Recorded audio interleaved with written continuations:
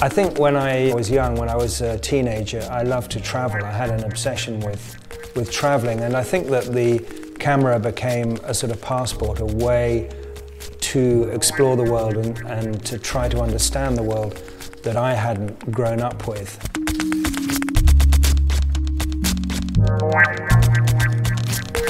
That's where my passion began. It sort of took me to different cultures, to different peoples, and to different places. And that's always been with me, that sense of sort of adventure and of walking and of exploring. And the camera was a mechanism for that from a very early age.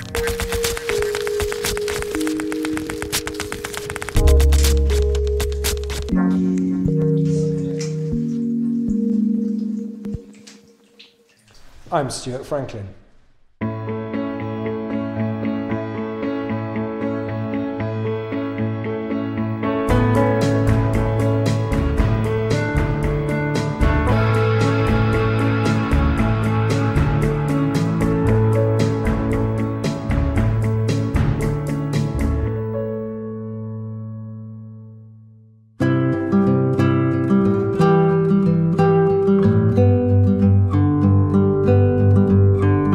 Photography as a mission, as an eyewitness account serving to raise human consciences and pose questions of vital importance.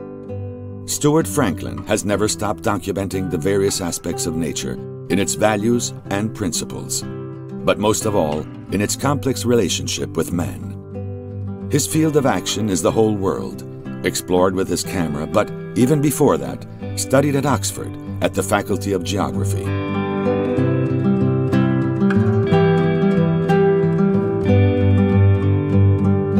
His absolute references and the values concealed in every shot are, instead, those of Magnum photos.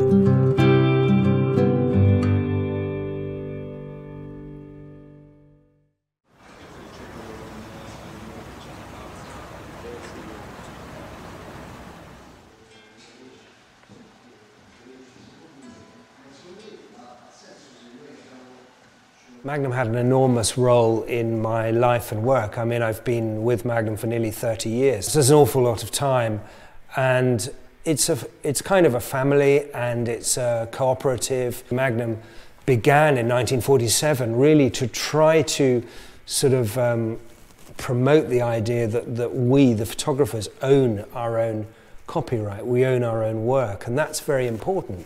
Apart from that, I think there was a great sort of collegiate, and there still is, collegiate atmosphere in Magnum. We share a lot, we're quite critical, we look, and even at our annual meeting at the end of the year, you know, we quite often show work to other people and talk about it, and I think the feedback is formidable.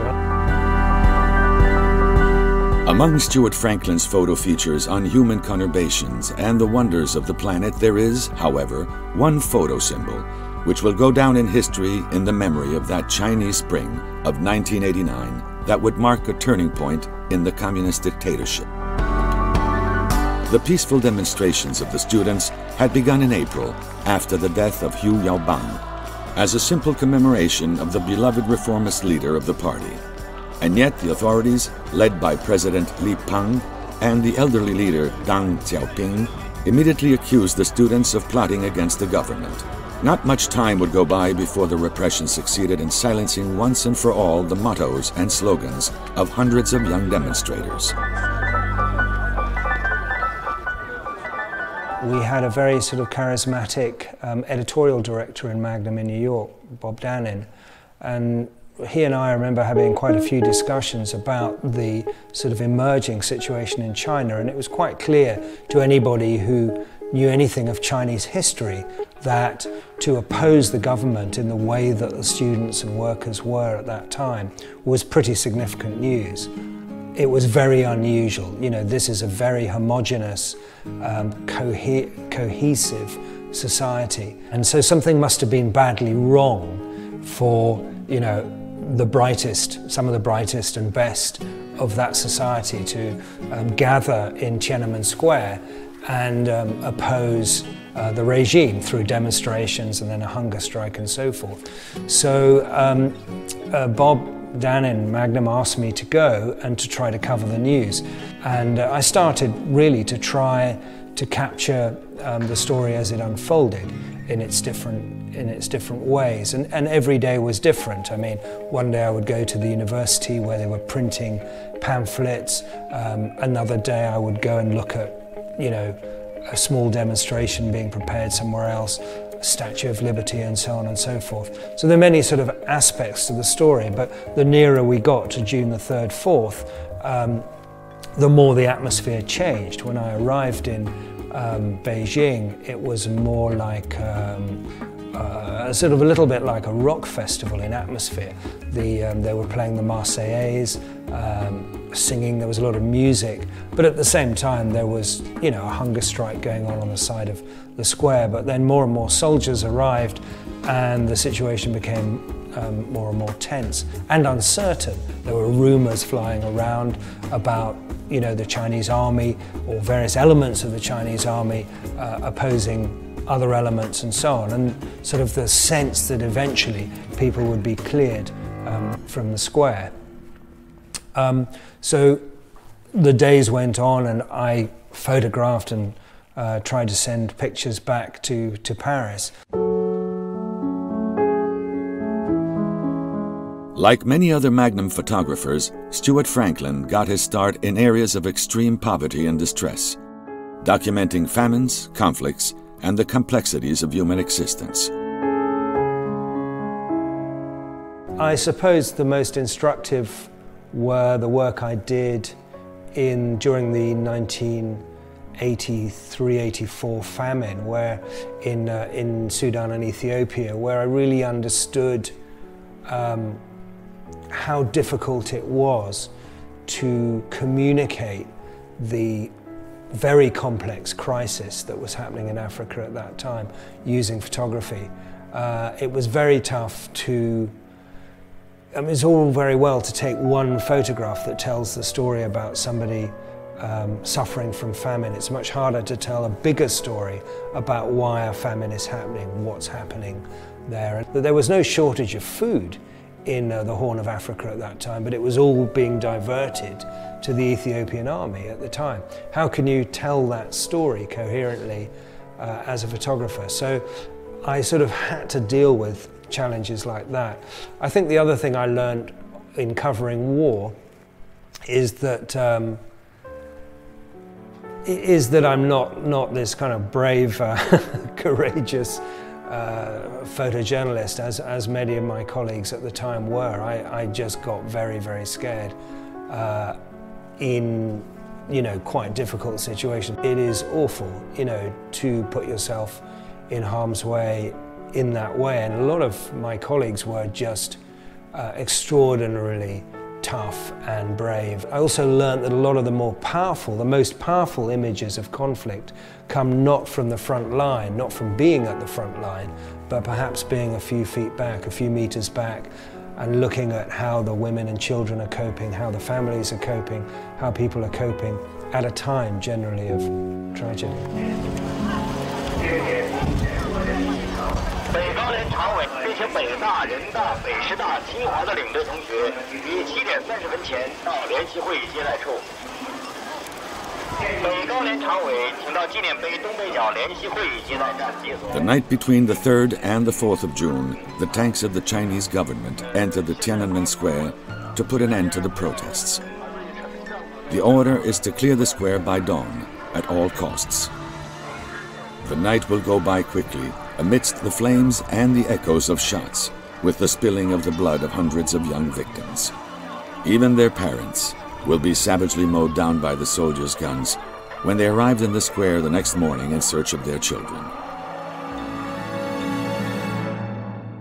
I went back to the hotel and stayed for a few hours in the hotel. By that time, the bottom level, the lobby of the hotel, had been taken over by the sort of Chinese internal security people, and they were sort of searching for cameras, and it generally became very difficult to work after that, and in fact impossible to leave the hotel. So the following morning I found myself stuck really in my room, wondering when there was going to be a knock on the door, and a whole bunch of people asking for film, asking for the cameras and so on. But anyway, we found a balcony and started to photograph the sort of movement of the tanks coming out of the square from the balcony, which wasn't very satisfactory. We would much rather been down on the street, but we couldn't get out.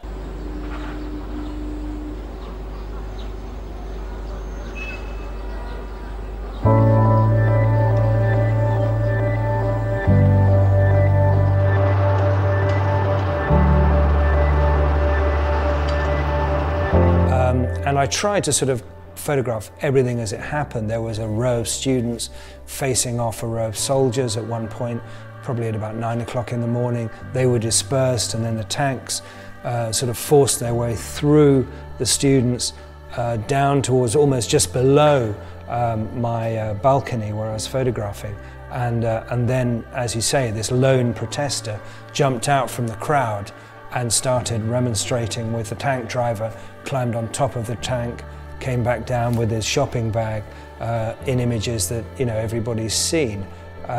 I felt at the time that it wasn't very powerful as a photograph. I felt we'd always grown up with the view, I think it was Robert Capa's quote that if a picture isn't good enough, you're not close enough, and I felt a long way away. And I have these sort of strong memories of the famous pictures of the Prague Spring, of the Russian tanks coming in and so on and so forth. So I was a long way away trying to capture what I felt was a significant event. I did manage to do that later in the morning. We went out, we got away, and we visited a couple of hospitals.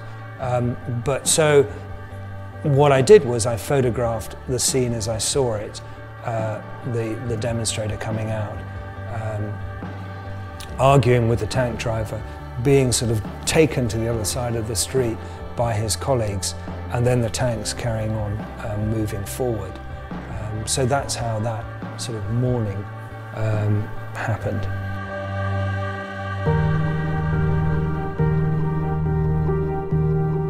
As was the case during the Tiananmen Square uprisings, the human factor will be at the center of every one of Stuart Franklin's photo reports. In tragedies like that documented a few years earlier at the Heysel Stadium during the European Cup final between Juventus and Liverpool. Or like the simple telling of paradoxical stories often reported as curiosity items in magazines, but which take on a different light and particular appeal in his photos. Like the feature on Julia Hill, the American girl who will live for more than a year in a huge sequoia tree in an attempt to save it from being felled.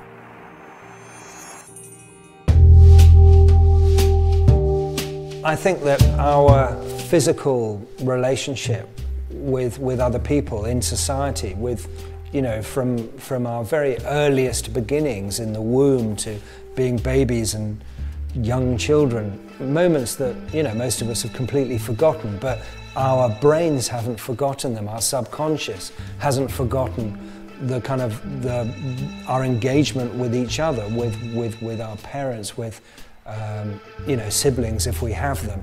And I think that very sort of physical connection informs a lot of the way we work, and certainly informs the way I photograph. I've recently been working a lot in landscape, and one of the sort of interests for me is to what extent, as to why I'm interested in particular aspects of the landscape, why I abstract in particular ways. I think Merleau-Ponty said once, we see the world through the spectacles of memory. And I think that almost everything I see comes or experience or get excited about, it piques some kind of memory in me in some way. And that might just be a line, some form in the landscape might be the form of, a face or an arm or something. But I think we find these reminders of our memory quite comforting and interesting. So, how's it going? fine, so looking a little bit too contrasty, so I'm taking the grade down just to get a bit more tonality in. Well, luckily you printed this one. Yeah, for exhibition. So let's just do the beginning. One. Out in the cold North Sea. It's been a glorious day out there. What, today? Oh God, yeah. 5 degrees. So when was this taken again? This was quite some time ago. 1987. Yeah? And this was a sort of corporate job, or? Yeah, it was a calendar for an oil company. Of course, the other thing is you're shooting on film, and so there's no preview.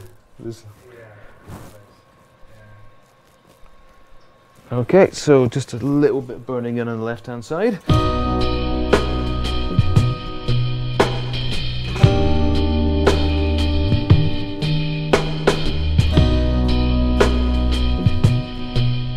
I love the atmosphere, the sort of mist coming off of the... No, you've worked that really well, as ever. Fantastic.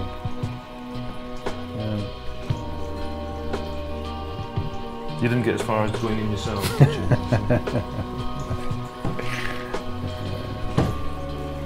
How's that looking? I think, well, you should never judge under red light, but I think it might just need just a bit more density. Yeah, it's working. No, it's a lovely print. Well, at least it looks well. Get the lights on. Never allowed to judge under red light. No. Lights. Okie dokie. Okay. What have we got here?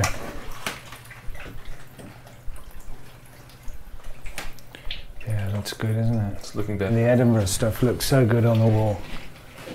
A contact sheet, literally speaking, is when you put, a strip of negatives in contact with a piece of photographic paper, burn the light through the negatives onto the paper. That's, it's the strict order of a roll of film. I took a much sort of broader view of what a contact sheet should be, and that is really a sort of more or less narrative sequence of photographs around the particular event, which was the protester jumping in front of the tanks.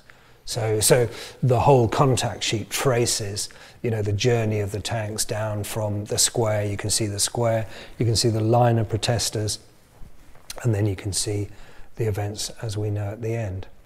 Television killed photojournalism in the print journalism sense of the word, virtually. I mean, it's still, on life support, but it's basically sort of dead, in my view. So I suppose what television killed to some degree was the photo essay, the long run of photographs. And what we're talking just now about is the single photograph of a man defying the row of tanks. I've said in many interviews before that it was television that made that photograph, if it is iconic. It was television that sort of got people engaged with that sort of ballade, if you like, in front of the tanks.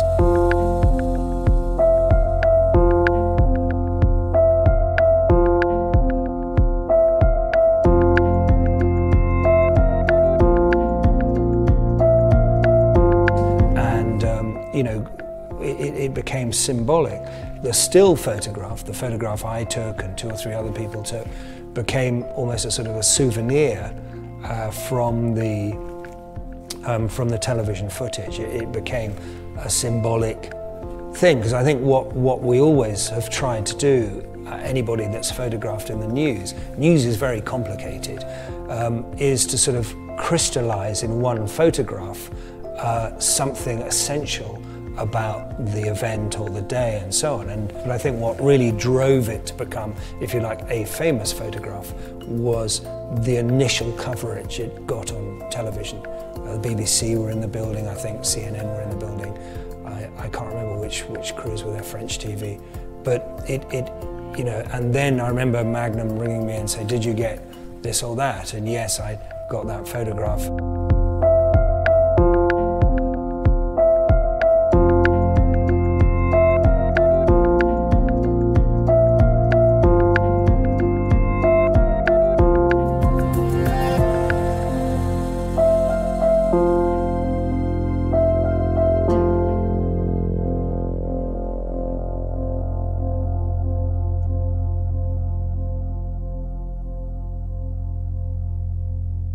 As was the case during the Tiananmen Square uprisings, the human factor will be at the center of every one of Stuart Franklin's photo reports.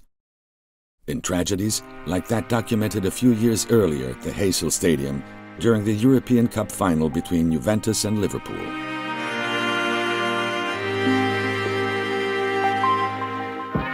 Or like the simple telling of paradoxical stories often reported as curiosity items in magazines, but which take on a different light and particular appeal in his photos. I'm interested as a photographer in capturing the relationship between man and nature. Man is part of an evolving, changing species.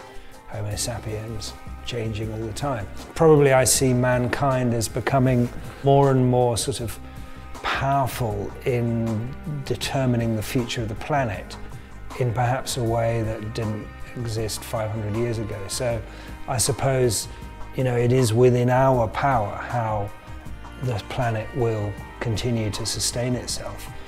So The Time of Trees was the first book I published, and it started in Malaysia, and I went to Sarawak, half of Borneo if you like, and I was just completely shocked by the extent of rainforest destruction.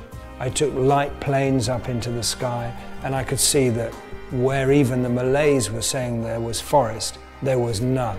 It had been felled, and you could hear and see it all around you. And at the back end of that, people were suffering from flooding, from all kinds of problems caused by the rainforest destruction. So I wanted to sort of continue to look at what man and nature.